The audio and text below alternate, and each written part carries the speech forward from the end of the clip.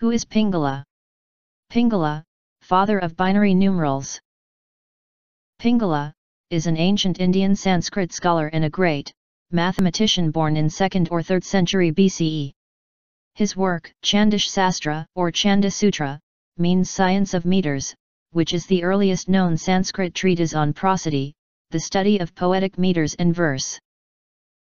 Pingala used guru and lagu notations in the Chanda Shastra.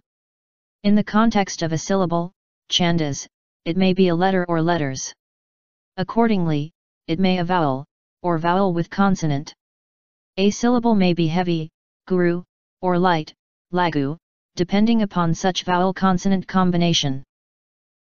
Guru means heavy, lagu means light. Guru is assigned for long syllable, lagu is assigned for short syllable. Guru, or heavy, or long syllable is for 1. Lagu, or light, or short syllable is for 0. Pingala has assigned the following combinations of 0 and 1 to represent various numbers, much in the same way as the present-day computer programming procedures. 0000 numerical value equals 1. 1000 numerical value equals 2. 0100 numerical value equals 3. 1100 numerical value equals 4. 0010 numerical value equals 5. 1010 numerical value equals 6. 0110 numerical value equals 7. 1110 numerical value equals 8. 0001 numerical value equals 9.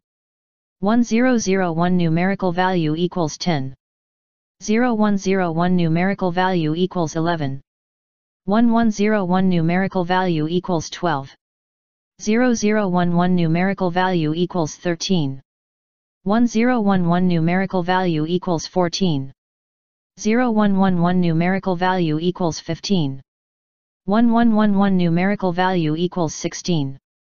The above number system was devised by Pingala, and it serves as the foundation of modern computer technology.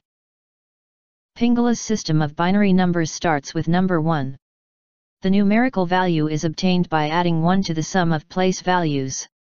In Pingala's system, the place value increases to the right, unlike the modern notation in which it increases towards the left. Pingala's rules to convert a decimal number to binary number. A. Divide the number by 2. If divisible, write 1, else write 0. B. If first division yielded 1, divide again by 2.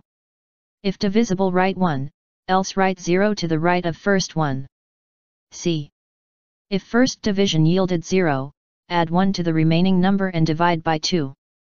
If divisible, write 1, else write 0 to the right of first 0. D. Continue this procedure till you get 1, as the